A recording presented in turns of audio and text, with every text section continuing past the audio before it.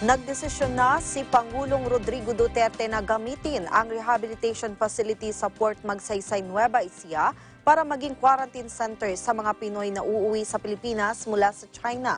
Ginawa ng Pangulo ang desisyon matapos kumpirmahin ni Health Secretary Francisco Duque III na 42 Pinoy mula sa China ang lalapag sa Clark International Airport sa Sabado.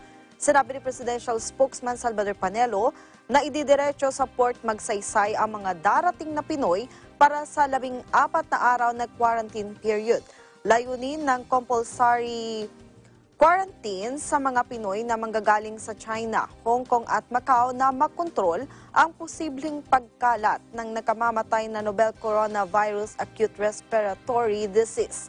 Inatasan na ng Pangulo sa Secretary Duque na pangasiwaan ang pagdadala sa mga Pinoy sa Fort Magsaysay.